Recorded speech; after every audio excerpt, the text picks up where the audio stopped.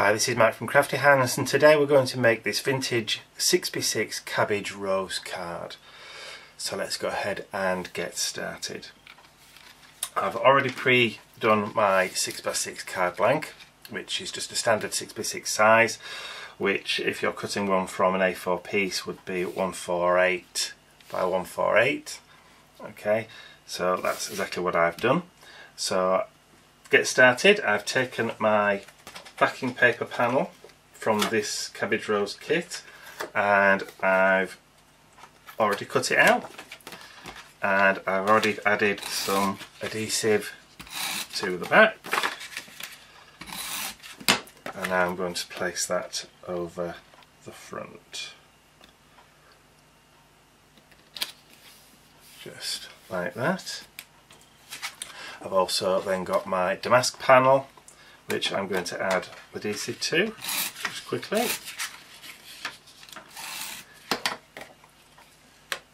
For a more permanent one you can use a wet glue for this, but for the speed and ease of the video I'm just using a tape runner, and place that over there. And then I'm going to take one of my decorative ribbon strips, which I've already put adhesive on the back, and I'm just going to lay that across and line it up with the backing paper and stick that down. Okay, the next step is to do the seed packet, the vintage seed packet, which is here. Now there are two ways in which you can do this. You can either once it's stuck down, which you do just by adding adhesive to the side flaps once it's cut out, of course, and then you just fold the flaps in and then push down to create your seed packet. Okay, now you can, which I'm going to do in a moment, is seal that down, so it's just going to become another topper. Okay, I will show you what you can do with that as an alternative at the end of this video. So for the purposes of this video now, I'm just going to seal that down, and I'm going to take some foam pads and just stick a couple of those onto the back of the seed packet.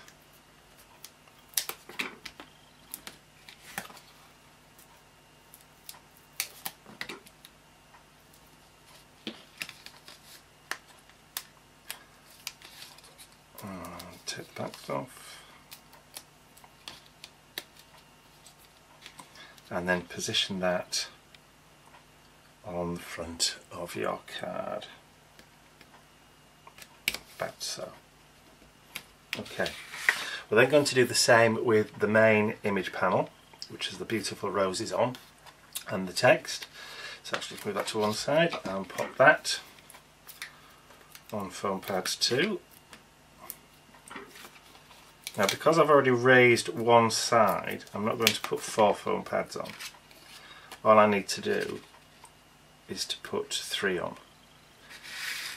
So one there, one there, one there, because this one's already raised up at this side, so that doesn't need to be done.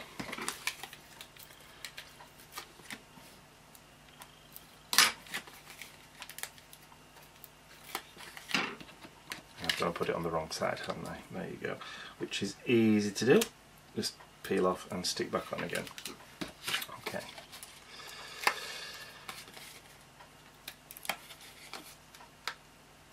Least said, soonest mended, as the saying goes. I'm just going to tack a little bit of double-sided tape on that bit, and then I'm going to position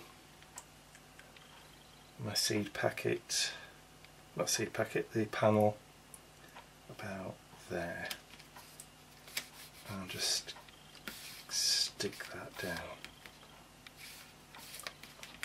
There we go, starting to take shape already. Excuse me. Okay, now there is another panel that you could use on there if you wanted to raise it up even further, but I'll show you a different use for that later. That can be used for something else. Okay, we now have our decorative corners. Now again, for ease and speed, I'm just going to pop a little bit of tape runner on to make sure I get these in the right place. I'm just going to, that's it, and then push down, turn it over.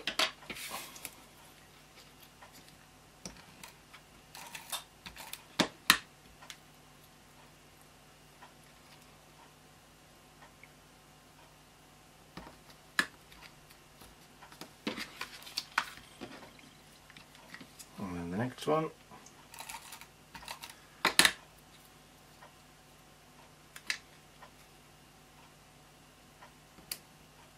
Just lining it up with the edges and the corners of the pink striped backing paper. And then the next bit.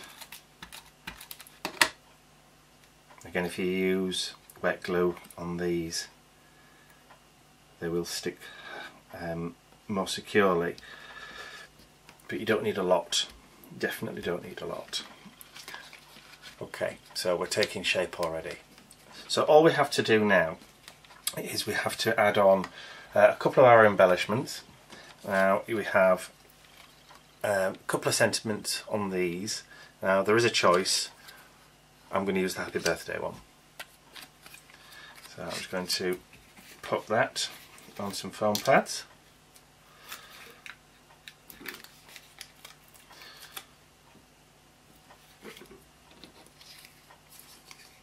And I'm going to pop that in the top right hand corner over there.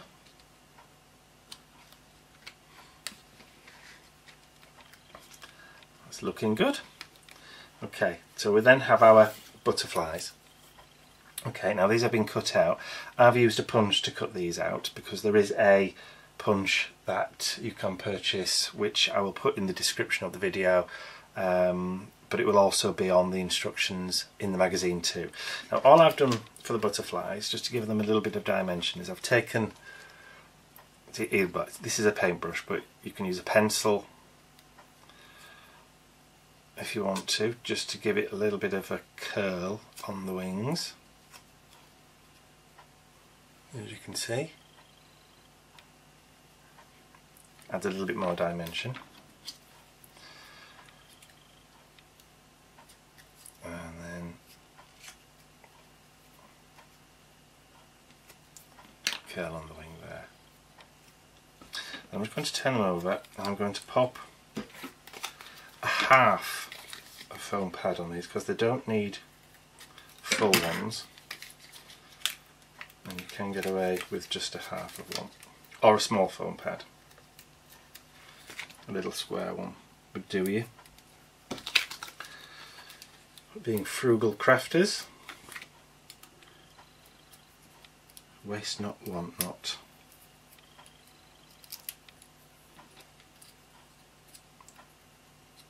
Okay, so I'm going to place that in the top corner there, and then I'm going to place this one down here where the join of the two are. Okay, so the only thing left to do now is to add on our little faux buttons. Now there are two different sizes that we give you on the kits for these ones. There's the small ones which are 3/8, but there's larger size ones too which are 5/8. I'm going to just use the 3/8 ones because I feel that the 5/8 ones might be a little bit too overpowering down. There's not enough room really to put them down there, but you can utilise them any way you want to if you want to change the layout of the kit. So for this I'm going to use some small foam pads. Excuse me, I think I need a coffee. I'm just going to add a small foam pad to the bottom. Using the point of my knife, I'm just going to position it where I want it. About there, and then just press down. Take my second one.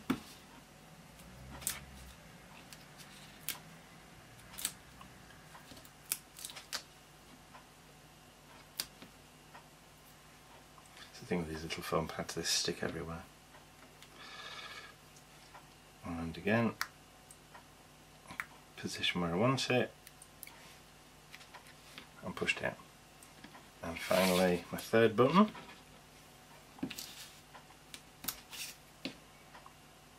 foam pad, turn it over. I'm happy with the placement, the spacing, push down, and that's it. The card's finished. What I was going to show you about the other seed packets is, I'll just clear some space away. Okay, you could, if you wanted to, leave the flap up when you stick it down, and taking this this other topper for it, you can literally, if you wanted to, pop a hole, or you either do it in the corner or you can do it in the middle. I prefer to do it in the corner. Just create a small hole, some ribbon, push it through to make a little bit of a bookmark, and you can use whatever colour ribbon you want to.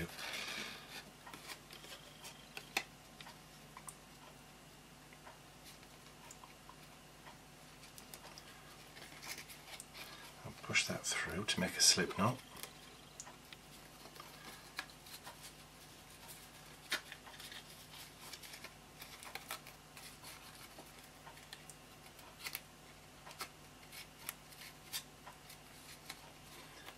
Like so.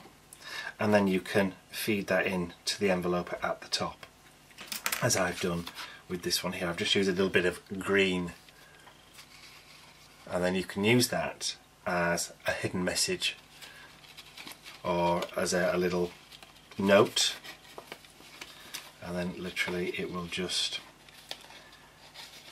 slide back in.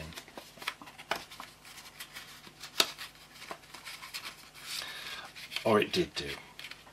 You just have to line it up. There we go. And that tucks in. So the alternative is, like I say, you can leave the flap up on it if you want to, or if you wanted to, you could literally just cut the flap off and leave it, so it's a lot easier to get it in and out of as a hidden message card. So there you go.